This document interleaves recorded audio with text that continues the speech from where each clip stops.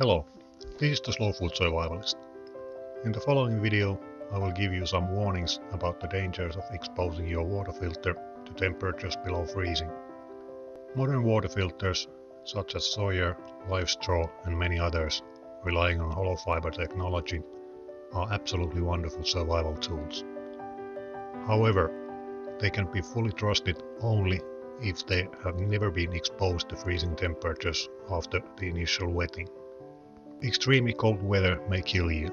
That piece of general knowledge was utilized in these propaganda leaflets during the Winter War between Finland and the Soviet Union. The title of this demoralizing leaflet was simply White Death. And underneath the picture of a frozen Soviet soldier, there is a text telling the enemy that even if you manage to avoid our bullets, there is no way to escape the horrifying cold. In addition to being able to directly kill you, the frost can do all kinds of damage. Freezing water expands, and it cracks surfaces of the roads, bursts water pipes, and grinds boulders to gravel. Knowing that, it is not too difficult to imagine what happens to the wet hollow fibers of a water filter when exposed to the sub-zero temperature. The only surprising thing is how quickly the damage happens. To demonstrate this, I placed a glass jar filled with water outdoors at -12 degrees centigrade. After a couple of hours, the water began to freeze, and after about 8 hours, the freezing water expanded enough to break the jar. So it took several hours before anything happened.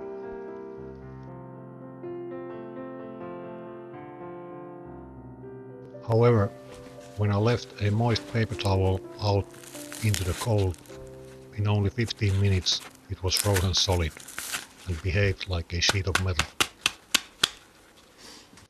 To test the effect of the frost to a hollow fiber water filter, I contaminated water with E. coli bacteria, courtesy of local university, filtered some of the water and plated it onto a culture dish.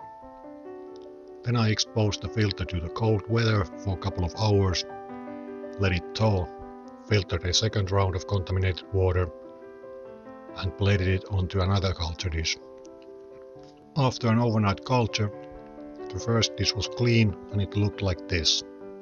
So obviously my filter did its job very well. However, the second dish did not look that nice. It was full of happily growing E. coli bacteria and even one unidentified spot of mold. So, only a couple of hours of exposure to the cold caused unrepairable and possibly deadly damage to my water filter. The internet is full of advice, each more stupid than the previous one, how to test whether your water filter is still usable after exposure to freezing. For example, some say that if you are not able to blow air through the filter, it is good to go. That is absolutely not true. If the freezing water has made a few micrometer-sized cracks into your water filter, you cannot see or feel anything unusual, but that does not prevent the bacteria happily swimming through the cracks. Even the kind of plating tests I just showed you cannot prove that your filter is okay. The frost may still have made some tiny fractures to the hollow fibers, only waiting to expand in the worst possible moment. Therefore, if you even suspect that your water filter has been exposed to the cold, throw it away and buy a new one. Modern water filters are wonderful things, but in my opinion, the manufacturers should keep their customers well informed about the life-threatening risks involved in exposing the water filters to the freezing.